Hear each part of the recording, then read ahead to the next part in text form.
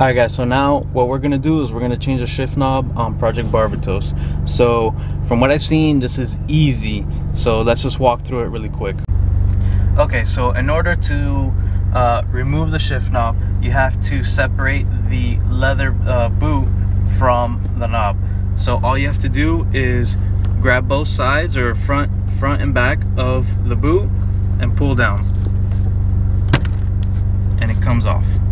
Alright, now what you have right here is a 14mm jam nut.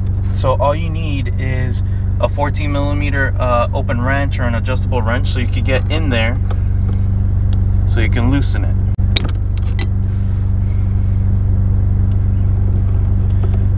Take off the shift knob.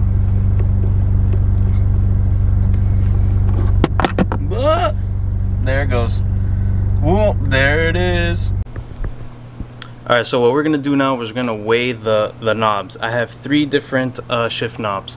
I have the OEM SI, the one that came on the car, and I have 2 hand-me-downs from my Fiesta. I have a Buddy Club. I believe this is a Type B. Not 100% sure. I got this a while ago. And I have a JBR, James Barone Racing spherical knob. So yeah, we'll go through and then we'll see which one is heavier. We'll just, at this point, we're just gonna get data to see how I want to go with this, because there are pros and cons to having a heavy knob and a light knob. So it's all relative, it's all personal preference. And another thing to note, these are, with exception to the Civic knob, these were for a Fiesta, so they were 12 by 1 1/4, and I was able to get a an adapter to bring it down to the 10 by 1 1/2 that the Civic is. So let's get some weights. Alright, so first up is the OEM Civic SI knob. This is in grams. So the OEM knob is 139 grams. Okay, let's see where we are with the Buddy Club.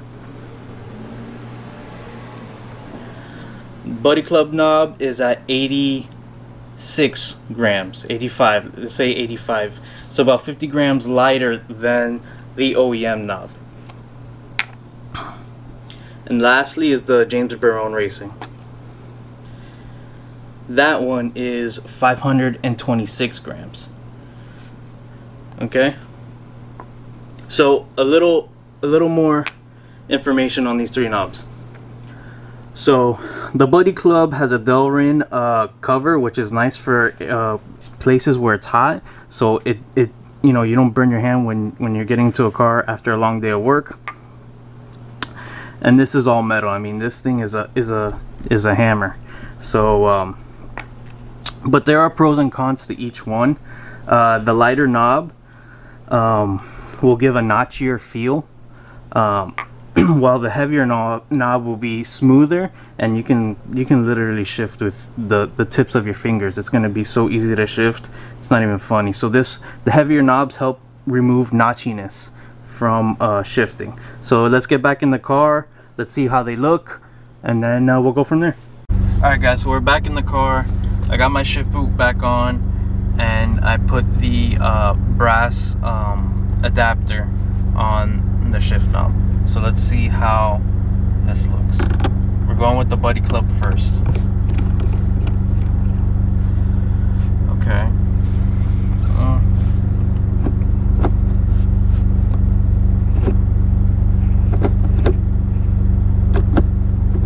Okay. Okay. Maybe not. All right. So it's a little more notchy than the OEM knob. It's okay, don't really care too much for it. So next up we're gonna do the James Barone Racing spherical knob. Now one thing about this knob over the Buddy Club is that this one is actually inset into the knob, so I actually sit a little bit lower than the Buddy Club.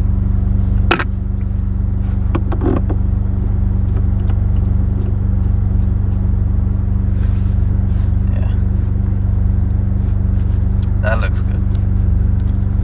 Let's see how this feels. miles.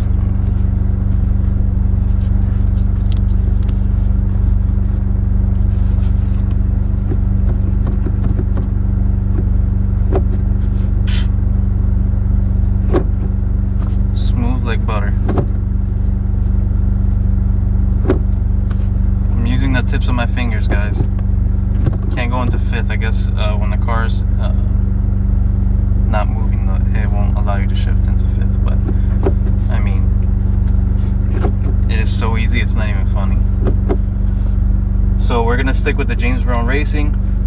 I'm gonna take it off because I'm gonna spruce it up a little bit. Thanks to Mrs.TwoSix, she cut out some vinyl for us. So we're gonna make this look just a little bit pretty.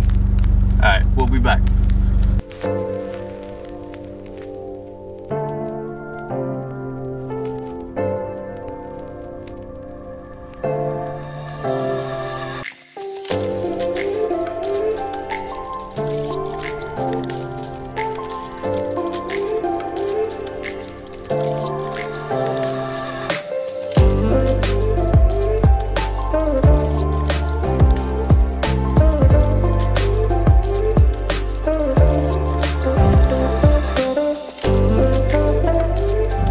Blah blah blah.